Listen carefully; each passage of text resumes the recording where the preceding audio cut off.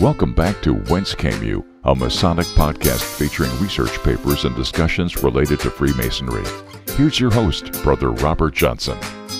Welcome back. This is episode 326.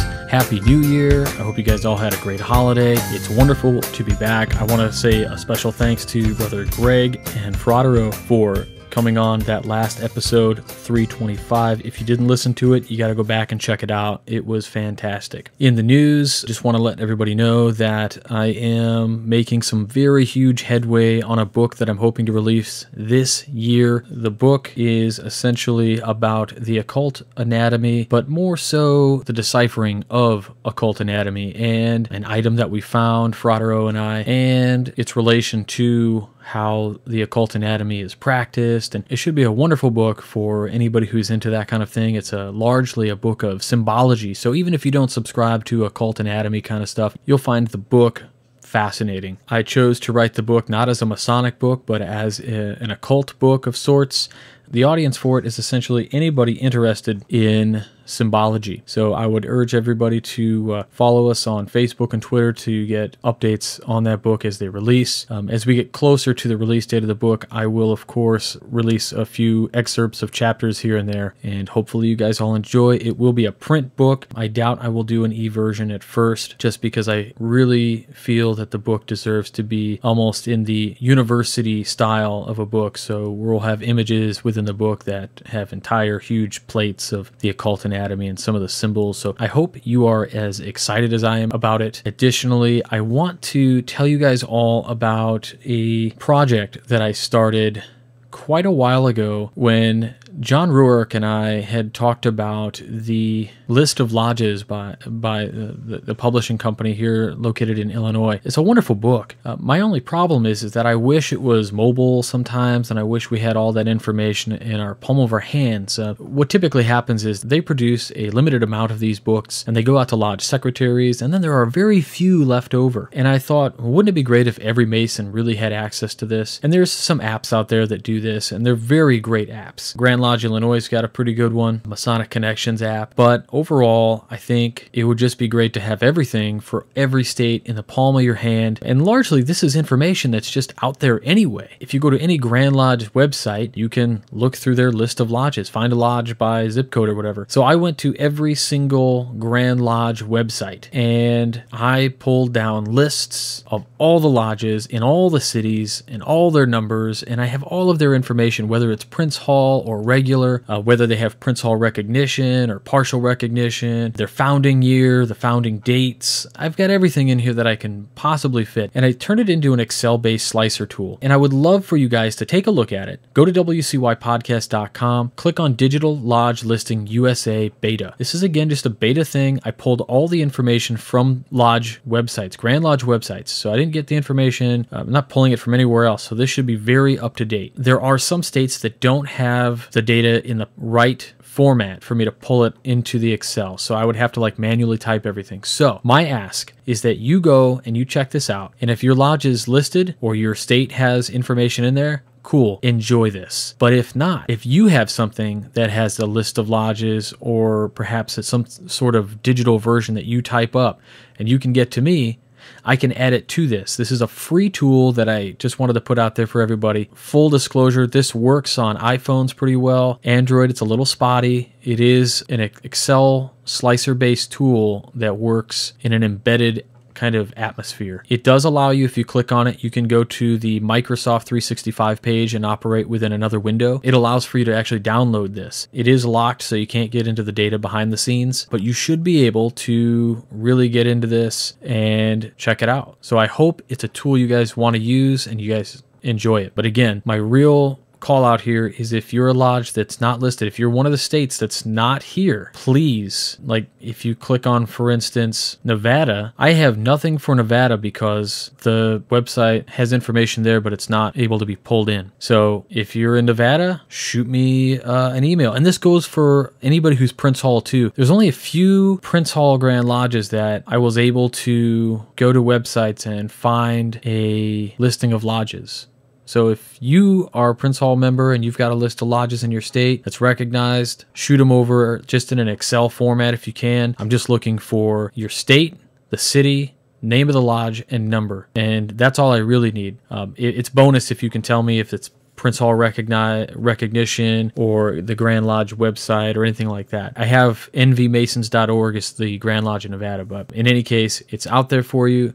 I'll stop going on about this. Just go there, check it out. Let me know what you think. Go ahead and leave any comments there. It's a blog post, so it's just embedded. I just want to also say now, thank you to everybody who's been on Masonic Curators. We've got a great thing going here. We are really coming up with some awesome content. I've got a lot of stuff to show off, and really some of it is kind of show and tell, and I've got some small stories behind this stuff, but the ones I really enjoy are the ones that come from other members, like Greg Knott, who gave us a tour of Homer Lodge, which was just incredible. We also had a wonderful piece by Stephen L. Harrison, who brought us his dad's apron case. Yes, I know, his apron case. That sounds weird. You got to see the video. It's amazing. We've got some great ones coming up from Stephen L. Harrison again, and also Greg Knott. But if you're just a guy out there, you've got a cell phone, you can take a video and just do it. Don't be shy. Tell us about it. We're all brothers. Really, this is what it's about. We're sharing those things that we have a little bit of nostalgia for, as we've got a story behind these really cool items. And we'll go and we will post on these things, 3 times a week. Typical releases are Tuesdays, Thursdays, and Fridays. But if we start getting bombarded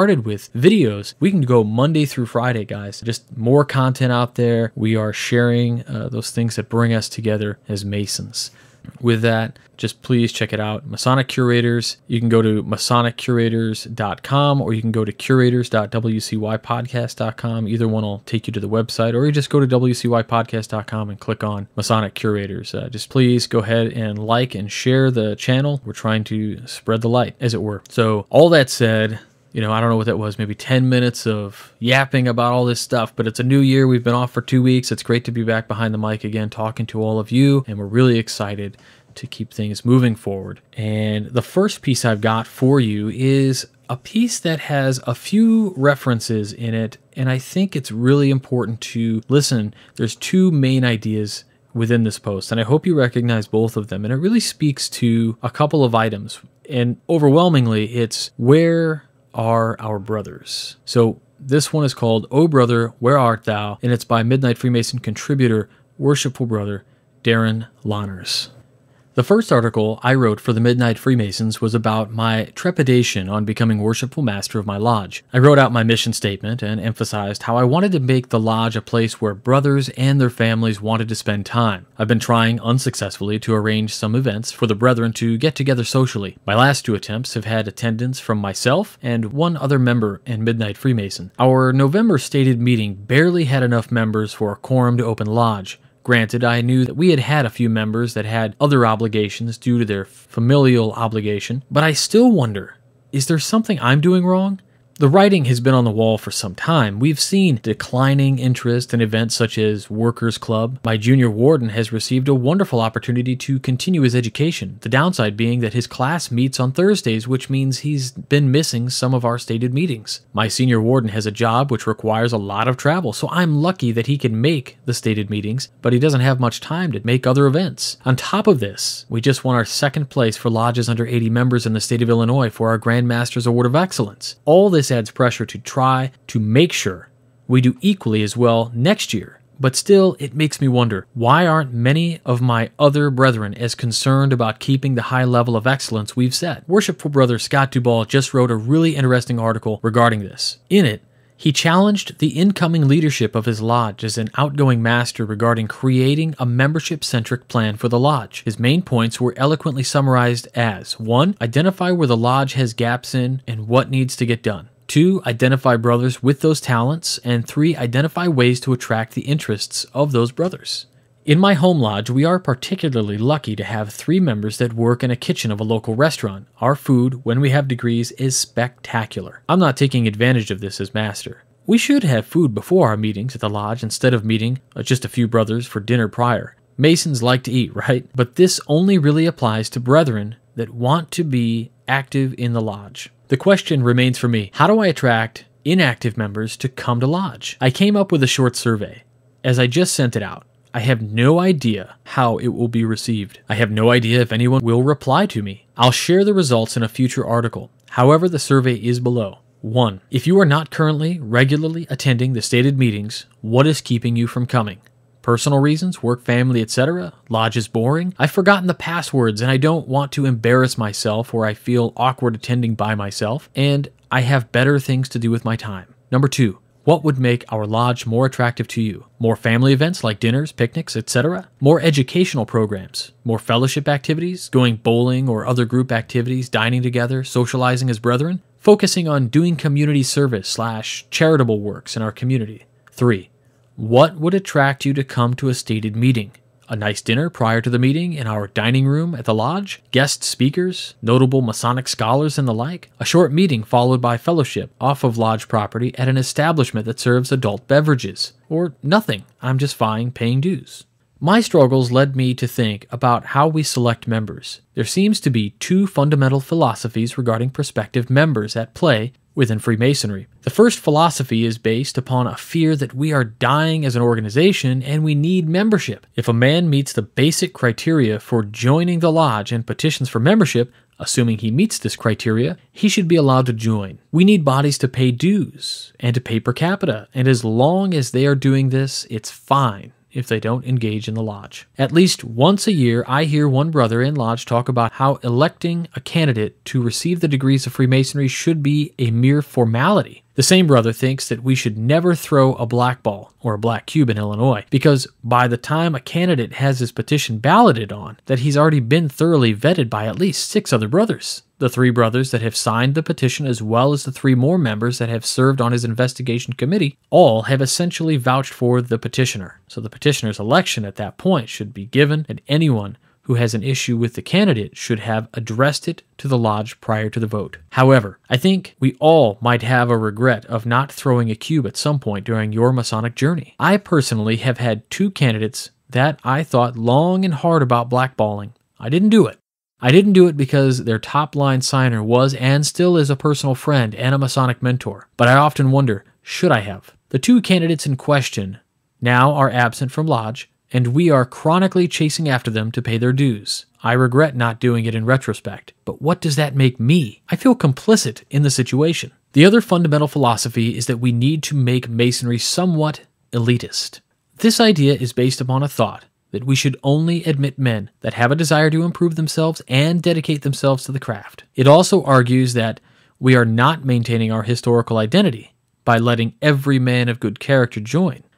It believes that we are essentially causing the status quo to be lowered because we should only allow men that are going to act towards being morally and intellectually superior. If we institute some form of entrance prerequisite, we will separate the wheat from the chaff. We must guard the West Gate against men who do not share these ideals. This idea has come up again and again in discussion recently due to a recent post by Illustrious Brother Chris Hodapp. If you've not read it, I suggest you do so. While I caution against elitism, I don't think that it's necessarily a bad thing to re-examine ourselves as a fraternity. Sometimes a good hard look in the mirror reveals flaws that we've been ignoring for far too long. Yes, we need to attract a certain type of member, but I wonder if the West Gate had been strongly guarded when I joined, would I have made the cut? Would you have?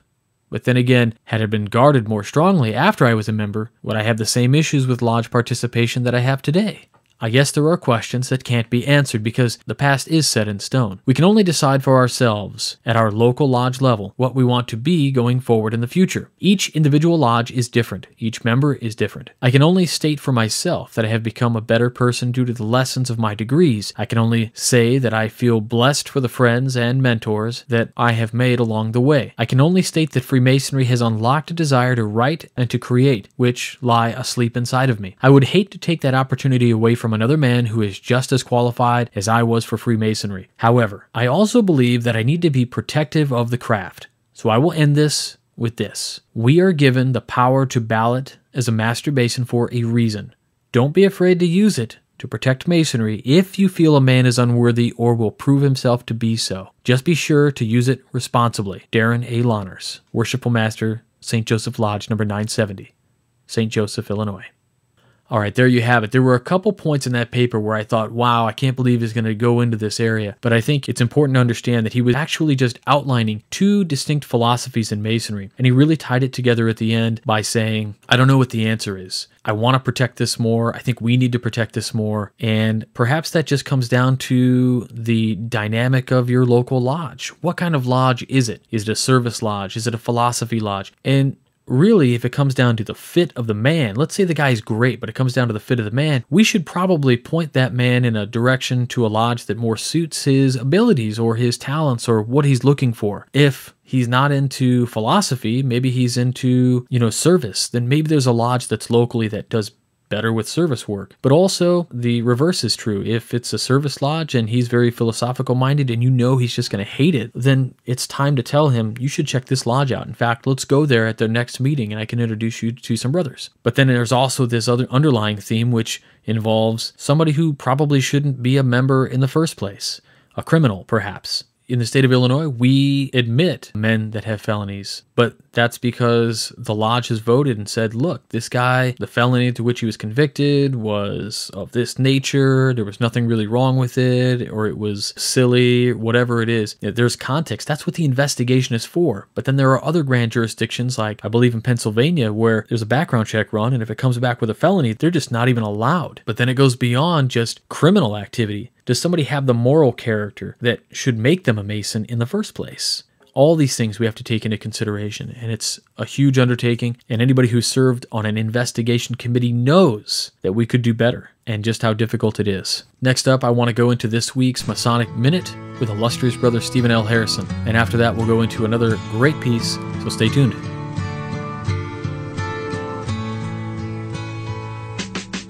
William Shaw, born sometime around 1550, is best known as the great master of works to James VI of Scotland.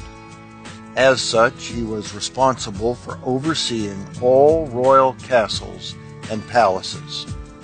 Having the complete trust of the king, he also served him in several other capacities, including accompanying him to Denmark to return with the new queen, Anna of Denmark. Within Freemasonry, Shaw is best known for setting forth the first and second set of Shaw statutes to be observed by all the Master Masons within the realm. He issued the first set in 1598. Written as a part of his responsibility as Master of Works, he directed both statutes primarily to operative Masons. However, these are among the first documents alluding to the esoteric and speculative aspects of the craft. The first set of statutes specifies 22 rules and regulations designed to govern the work and behavior of Master Masons and their apprentices. Many of the rules set forth a penalty for disobedience. These regulations call on all Masons to observe and keep all the good ordinances established before, to be true to one another and live charitably together, and be honest, faithful, and diligent in their calling. In it, he admonishes Masons never to undertake work they can't perform, nor take away another master's work. He limits the number of apprentices in a lifetime to 3 and prohibits the selling of apprentices to other masters. Shaw also outlines rules governing the resolution of grievances and stipulates penalties collected shall go to charity. The second Shaw statute, written in 1599, establishes in order Edinburgh, Kilwinning, and Stirling as the principal lodges in Scotland. It establishes the election of the wardens, deacons, and secretaries, and outlines some of their duties. It reaffirms the use of fines for charity and dictates exclusion of all who fail to live up to the statutes. It requires every fellow of the craft and apprentice to demonstrate his skills annually and forbids association with Cowans. The inscription on his tomb bears the most reliable source of his biographical information and reads, "This humble structure of stones covers a man of excellent skill, notable probity, singular integrity of life, adorned with the greatest of virtues, William Shaw, master of the king's works, president of the sacred ceremonies, and the Queen's chamberlain. He died 18th April, 1602. Among the living he dwelt 52 years. He had traveled in France and many other kingdoms for the improvement of his mind. He wanted no liberal training, was most skillful in architecture, was early recommended to great persons for the singular gifts of his mind, and was not only unwearied and tireless in labors and business, but constantly active and vigorous, and was most dear to every good man who knew him. He was born to do good offices, and thereby to gain the hearts of men. Now he lives eternally with God." His tomb also bears what may be the earliest Mason's mark. It is a complex sculpture of all the letters of his name, and S, C, H, A, and W, inscribed over a square and compasses. His epitaph concludes, "Queen Anne ordered this monument to be erected to the memory of this most excellent and most upright man, lest his virtues, worthy of eternal commendation, should pass away with the death of his body." For the Whence Came You podcast, this is Steve Harrison with the Masonic Minute.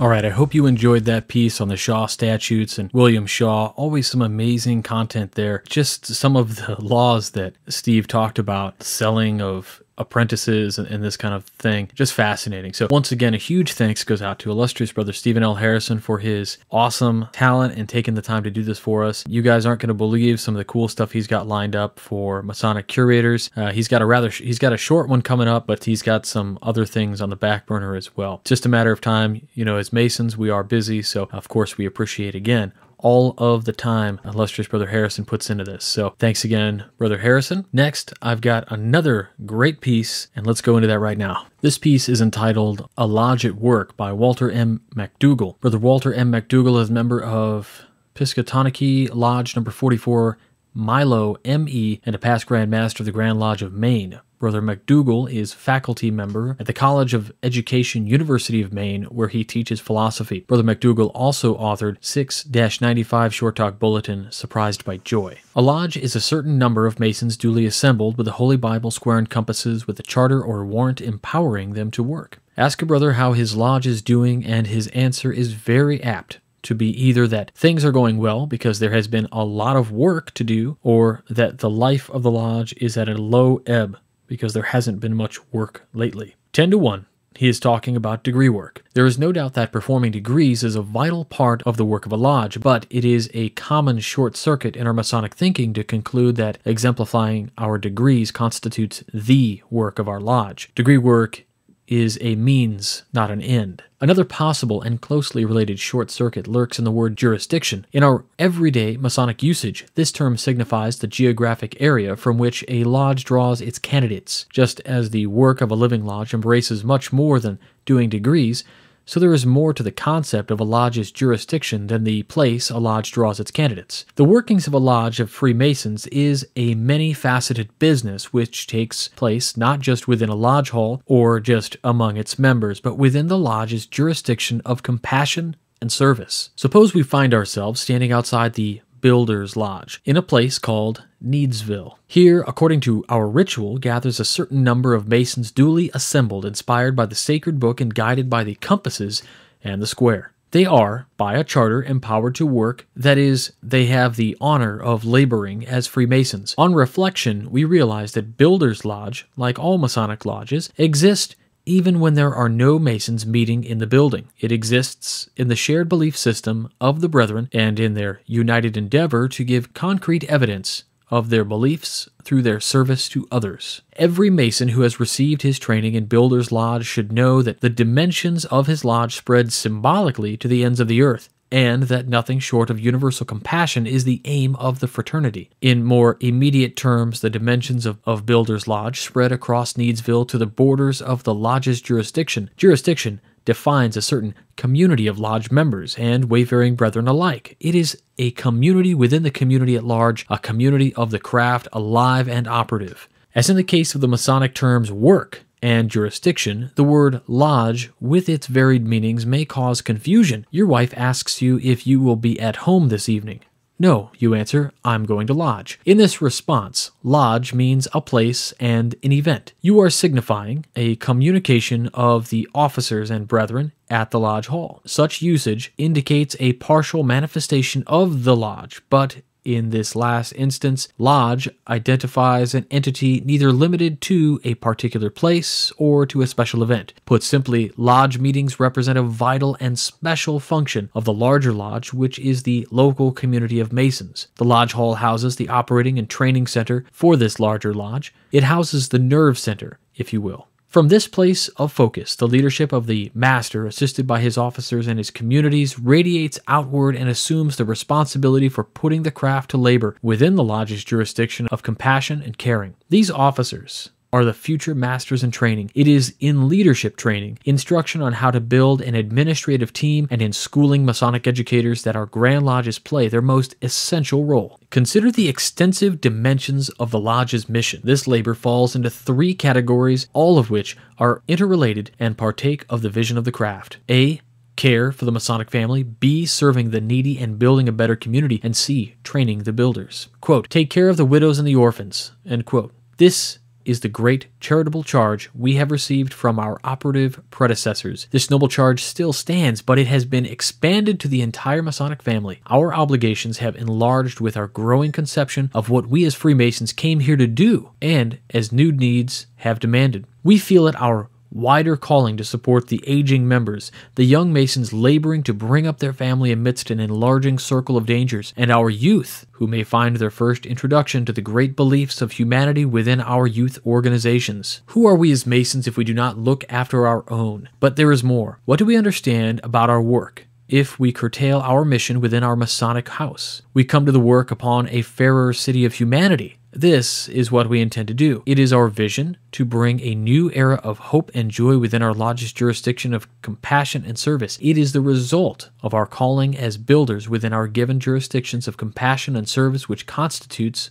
the work of our lodges. We all like to see a large number of brothers out at our meetings, for, after all, fraternal companionship is one of the great joys of Freemasonry. However, it is not the primary business, or even the business at all, of the master or his officers to entertain the brethren in an attempt to populate the quote-unquote sidelines. Lodges at one time may have served as places of entertainment. They may properly do so now, from time to time, for happiness is part of the business. But the lodges are not primarily about sidelines. They are about main lines of action and vision. Masons, even those who seldom attend lodge meetings, are duty-bound to practice and to live as Masons within their own Needsville. Recently, I had the opportunity to present a 50-year Veterans Medal. As so often is the case, the receiving brother began to apologize for not having come to lodge more often. When he was done, a young Mason rose and said, "Don't you apologize. I watched you all these years. I was growing up in the community, and I wanted to be like you. You and your life are why I'm here." It is the master and his officers' duty to see that the living of Freemasonry throughout the jurisdiction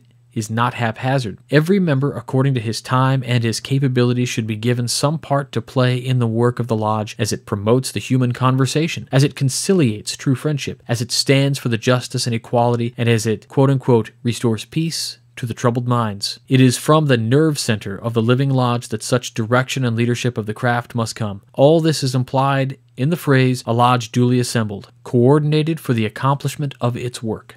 All successful lodges are operative lodges. Find such a lodge and you will discover leaders, or a leader, who knows how to bind the brethren in a significant expression of the Masonic enterprise and who has the skill to set them to accomplish this purpose for themselves. Perhaps we have not given enough thought to how much skill, how much informed art such leadership demands. And this, too, must be primary in the concern and the services of a Grand Lodge to its lodges.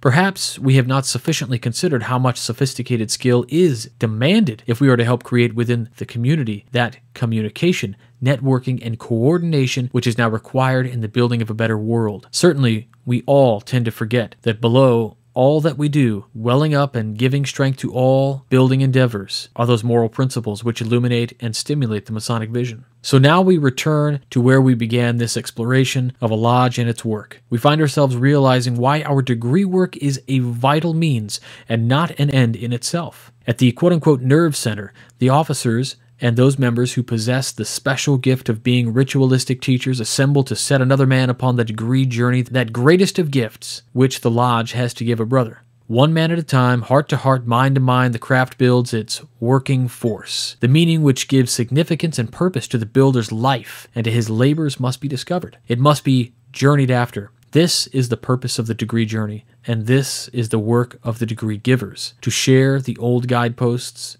to go in companionship as far as a brother can go, and to celebrate the new understanding and dedication found. The brethren of Builders Lodge have a vision to give to Needsville. In giving that vision, the brethren themselves will come to understand its immense value through the work of the lodge, which is going on within its jurisdiction of compassion and service. And the brethren will be drawn back to that nerve center, in that sacred retreat of friendship and virtue. They will find the quiet joy of renewal. When the sacred book is spread and the working tools displayed, there will be created a special place apart from the press of time and the urgency of life's demands. It is a place we name our lodge. It is a place from whence we go out, renewed and shoulder to shoulder to work again.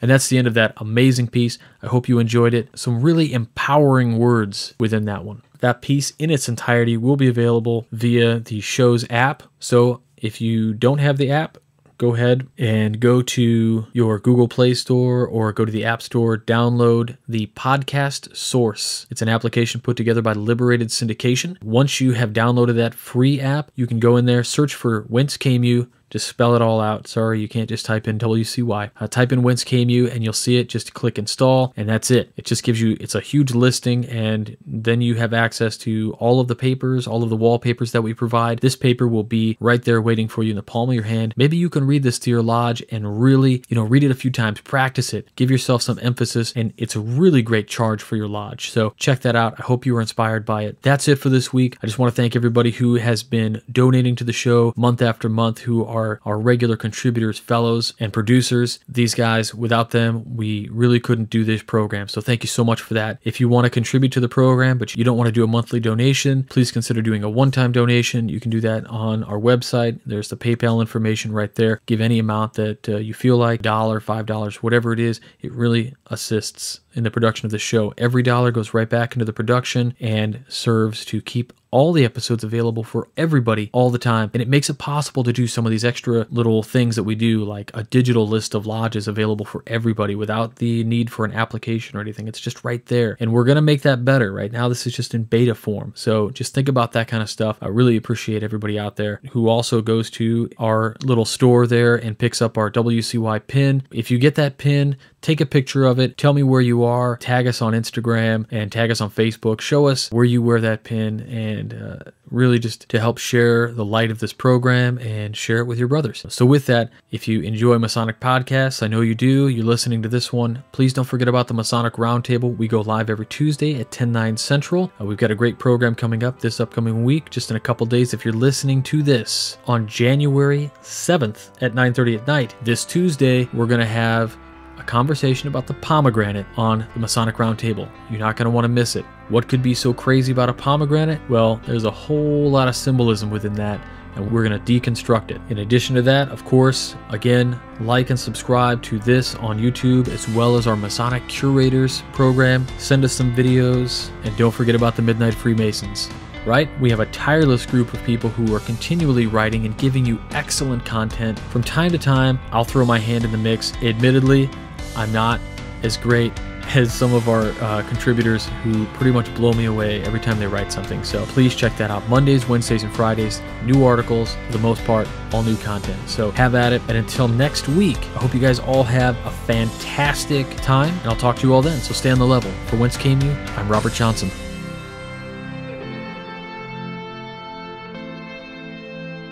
You've been listening to Whence Came You, a Masonic podcast featuring research papers and discussions related to Freemasonry with your host, Brother Robert Johnson. Be sure to join us for our next edition.